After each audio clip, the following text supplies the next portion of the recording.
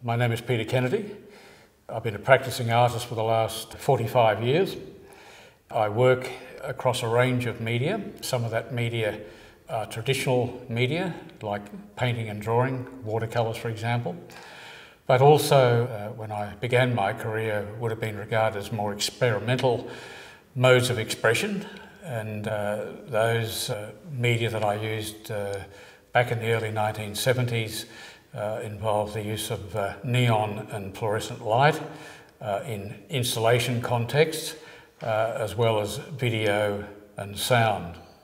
It seemed to me that when I attended, very briefly, East Sydney Technical College in 1965, and having grown somewhat dissatisfied with the type of instruction that was being provided, I found myself spending more and more time in the college library.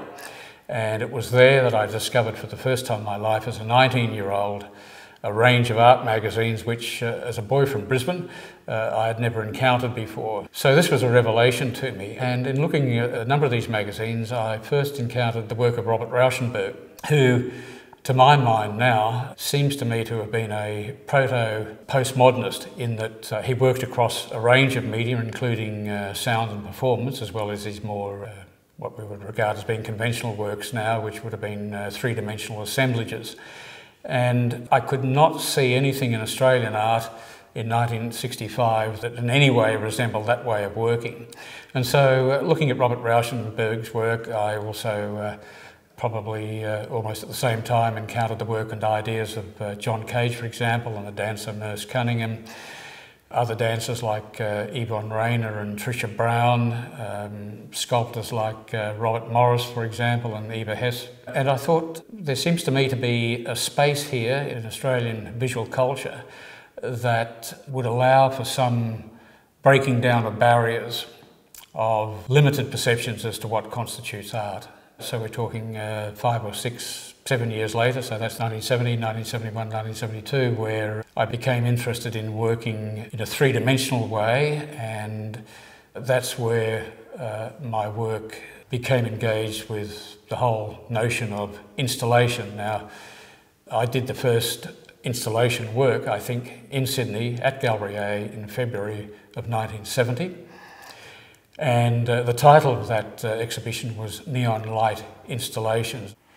The way I think light works, and I'm sure it works in many ways, but the way that it struck me as working when I first presented neon light installations was that the air seemed to be coloured, because I'd used a number of colours. There was pinks and turquoises and yellows and reds and greens and so on. It was a little bit like walking through coloured air or being in the middle of a rainbow.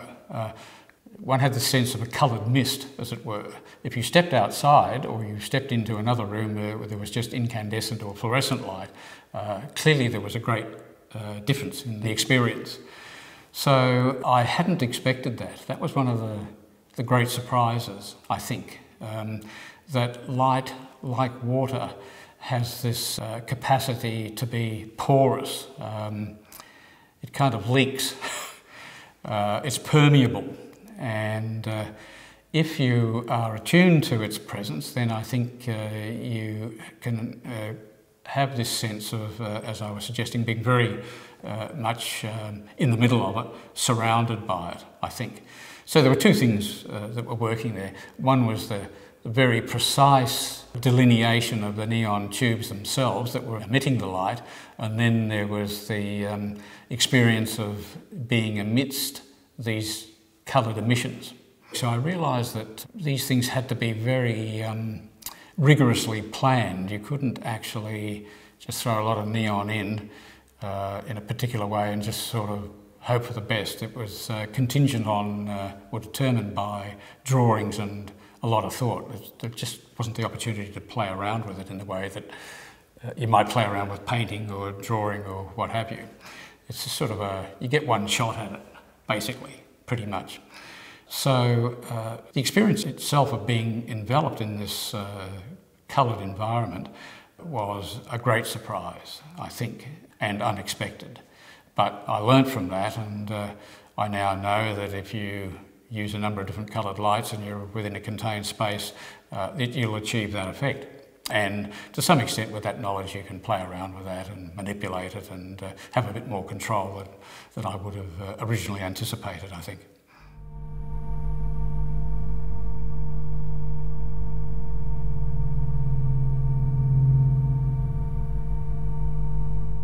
I think one of the problems that people had at that time when I did this work was, and this would be the majority of people, is that in their own minds they would have raised the question, which is this art? And I think most of them would have probably said no. So there was a lot of groundwork that had to be done to develop this way of working. I wasn't the only one. There were a number of other artists who came into this area of working in the very early days. But it took a long time for that way of working to be legitimised, I think. There was a resistance to it, and often in certain quarters that resistance was quite strong.